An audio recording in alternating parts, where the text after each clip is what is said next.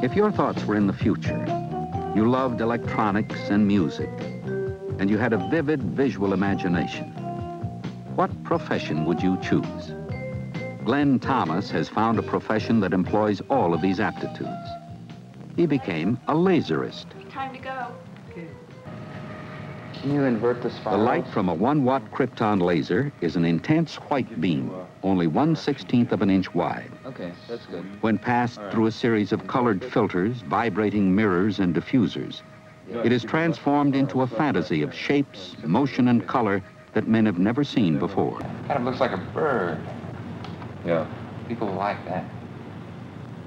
Laser Images show, Laserium, was first presented to the public in a 4-day trial at Griffith Park Observatory in November 1973.